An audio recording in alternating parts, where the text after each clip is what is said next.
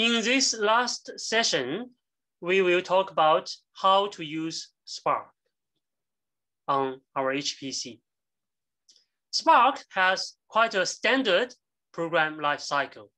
The first step in Spark is basically to create data frames, either from external data or from a collection already in the driver program. And you can refer to the API by click this link. And then we will lazily transform the data frames into new data frames. Okay, so the transforms, for example, we see in the log mining example, map, filter, they are all transforms, right? So they are all lazy transforms. And the next thing is that we should use cache. We should use cache for data frames that will be reused, more than once, right? So if the data frames will be used more than once, we should use cache for it. This can speed up the task, right? So this can speed up the task.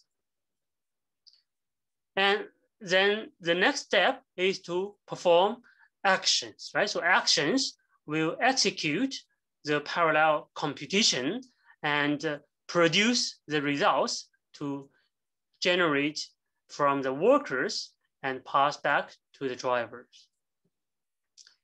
And I want to remind you that you should use Spark transformations and actions as much as possible and wherever possible, right? So therefore you need to search and get familiar with data frame reference API. You can click it.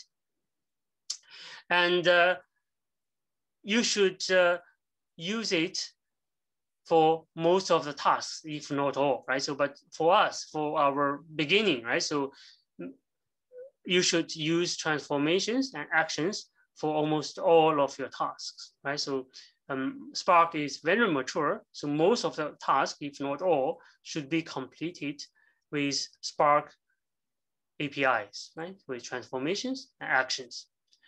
We will work on PySpark 3.01, released in September last year. And to run PySpark, we need Java because Spark is written in Scala, and Scala is Java-based, right? So then we also need Python for PySpark and also Spark for PySpark. And we will do our lab and all of our assessments on HPC, right? So therefore you please see the lab for how to install it on our HPC. And if you are interested, you can also install on your own machine, but this is optional. And for Windows, you can refer to the lab 1 instructions. You need to install Java GRE, Java running environment, Python and Spark. You can also try pip install PySpark, but I didn't because I already installed that, install PySpark using the instructions, but you can try, right? So on HPC, we use pip install, right? So PySpark after Conda environment. And you can also install PySpark on Linux and Macs, and we provide some references in the lab, right? So, but I don't have Mac, so I didn't try it out. And but we will do our lab and assessment on the HPC, right? So the HPC is called Shark HPC.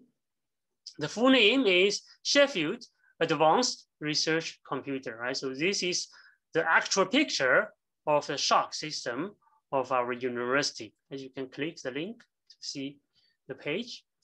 And to use the HPC, you must connect to the VPN first, right? So unless you are on campus network, that means unless you are, for example, in university accommodation where you have the intranet, right? You have the intranet, that means a campus network. Otherwise, you need to connect to your VPN first, right? So the VPN will basically connect you to campus network. Then you can connect to HPC through SSH, right? So the host name is shark.sheffield.ac.uk. It's very easy to remember name, but don't spell it wrongly as SHARK, right? So there's ARC. On Windows, I will recommend you to use mobile Xterm. That's what I use. And on Linux and Mac, I think you can use terminal, right? So you just type SSH, your username at Sheffield, and then you will get, at Shark, and you will get in.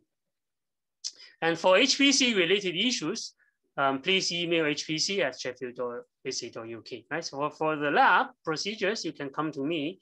But if you have any HPC errors, then you should, if it's not programming error, but HPC errors, please go to this email address for help. So HPC works quite differently from working with local machines, right? Like our computers, our personal computers. When you do SSH and login, you will come to the login node, right? You come to the login node, and then you will request a resource, right? You will request some resources, and a node will be allocated to you, right? So, and then that node will access the storage, right? Your personal data and codes, right? So these are, the storage are all shared and the nodes are all shared, right? So these are all shared resources. And you need to understand the storage, where the most importantly is home/user, right? So that's when you log in, you are at this location, right? You are at home/your username. This space is shared and it has a quota of 10 gigabytes and is regularly backed up and have standard speed, and is good for your personal data. For example, your code, your assignments, right? You can put under this, but basically for the home, right? For home user, you should try to keep your Conda installation over there, right? So there's another directory called data/user. It is also shared for all the nodes, and you have a larger quota of 100 gigabytes, right? You should store your big data under this directory, right? So of /data, your username, right? For big data, for example, if it's 1 gigabyte, you should really store in this directory, right? So it's also regularly backed up, have regular speed, and it is for you to store your personal program data, right? Not your personal private data, but a program like assignment data over there. Another directory is called /fastdata/user. It's also shared among the nodes. And in theory, there's a limit, but because it's very large, so you can consider it as no limit, right? So there's no backup. So if there's any server error, it will be gone. So don't store your important data over there. It's very fast. It's suitable for you to store temporary data, right? Temporary data, like intermediate data or whatsoever. And there's another directory called Scratch. It's not shared. Therefore, it's local to the node. No backup, very fast. It's good for you to store temporary small files, right? Small files. Just remember, most of the storage are shared, right? Shared among nodes. So you can work on HPC through two modes. One is interactive session, where, for example, when you set things up, you type PySpark, then you will see a splash like the following: Spark version 3.0.1 with your Python version displayed. And because you are using PySpark shell, so a Spark session will be available as Spark, right? So automatically, you don't need to import, right? You don't need to import, it's already available. And you can also run Spark in a batch session, right? So by creating a shell script, right? Something.shell. And we include one example in lab 1. And for example, the first line is standard, and the second line specify how much time, right? So you are requesting. The maximum is 4 days, 4 times 24. That is 96, right? So 96 hours. The largest number you can put here is 96. If you put a larger number, then you will never get it, right? Because you can allocate at most 4 days, right? So therefore, remember no more than 96 over here.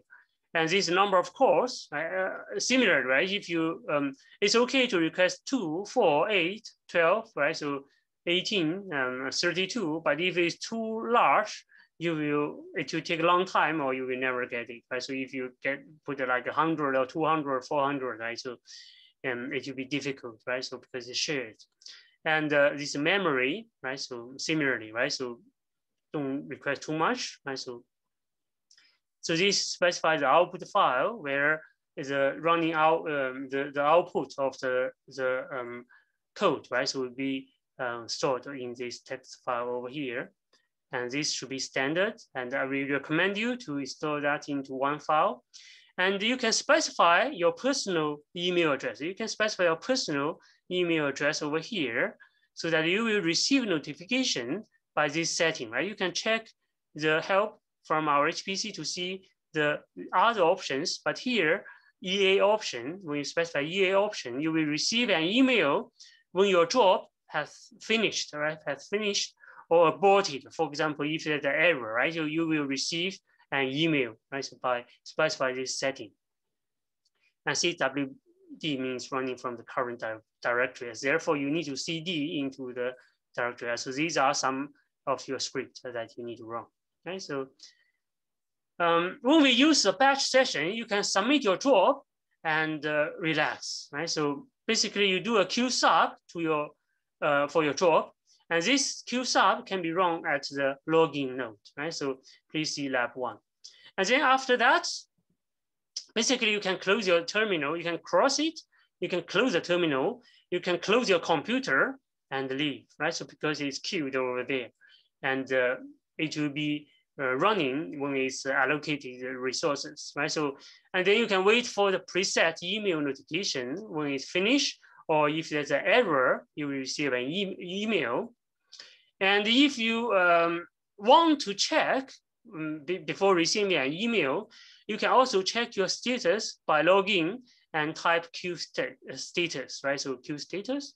And if you want to kill a job, for example, you think, oh, it's too long, right? So after 1 or 2 days, it's still running. Something must be wrong, right? So, or you see the intermediate results when you can open the output file, right? So the output file is constantly updated. If you write some intermediate output, you can observe it, see, oh, something is wrong, right? So then you can delete your job by Q delete, right? So please delete your job because it's taking up resources. And you may have a question, how much resources should I request? How many cores, how many memories, right? So there's no standard answer, but our professional recommendation from our ISE team, our research software engineer team, is that you should firstly run some short test job, right? So run some short test job, and you view the resource utilization, for example, by requesting a decent amount of resources to see whether it can, how much time it will finish, right? So then it will give you some idea, and then you can try to estimate, right? Try to extrapolate, and then submit larger jobs. I don't submit large jobs before you try to run some test jobs, right? So some small jobs that can give you an idea of how much time it will take and how many resources it will need. And because Spark is open source, so you can find many open resources, right? So firstly, the first thing you need to consult is, of course, the Spark documentation. There's also a very good tutorial, but it was updated like 1 year ago, right? So it's not updated after that. You can also watch many Spark videos on YouTube, and you can also take a look at the source code of Spark. And in the lab, right? So there's also some suggested readings, right? You can please click and at least you click and take a look what it is, right? So when you need it, you know where to find it, right? So when you take a look at the online documentations, you should choose Python rather than choose Scala, right? So because we use PySpark. And finally, I want to acknowledge that some of the slides, especially in the section 1, has been is basically adapted from UC Berkeley course called Introduction to Apache Spark, right? So by Professor Joseph, right? So also we have benefited from many open resources, and we try to acknowledge as much as we can on the GitHub page. And there are also many other resources that I may have consulted, but somehow lose track. Right? So here I would like to thank those open resources and many students, right? So like you, they also contributed to the development of our module, right? So I should thank them and thank you as well, right? So that come to the end of our first lecture on Spark and scalable machine learning, right? So in the next lecture, in the next video, I will go through the lab, okay? That's